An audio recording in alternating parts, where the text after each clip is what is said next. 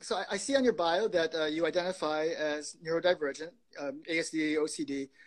When and how did you come to realize that you were on the autism spectrum?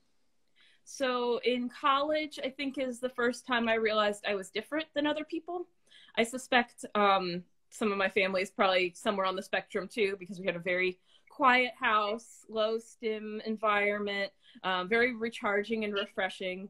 But then I went to college where you live with other people who do things differently, and they stay up all night and they make noise and they leave their lights on to study, and things that I just couldn't understand. I was like, this is so rude. Why would anyone do this? And I had a complete meltdown and all this drama with a roommate because I didn't communicate my needs, because I just thought that's just a rude thing. Nobody should do that, because I didn't understand that people are different, right?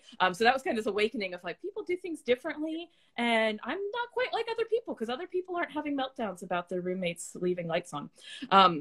I started, I read a book with a protagonist that was autistic, and I was like, oh, this is interesting. I relate to this.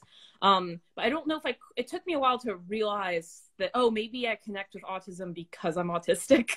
I was like, these autistic people, I relate to them. And I wasn't formally diagnosed until during COVID. So wow. It's maybe like a 7-year journey from first hearing, because it's like all of us, of course, like heard about autism, and growing up I had a certain very limited perception of what that was, and I would have never thought that was me. But as I learned more about autism in college and as a young adult, then it was like, oh wait, this is not what I heard growing up. Oh, this is interesting. And so it's all about education, I think, because otherwise it's a very limited vision of what autism means.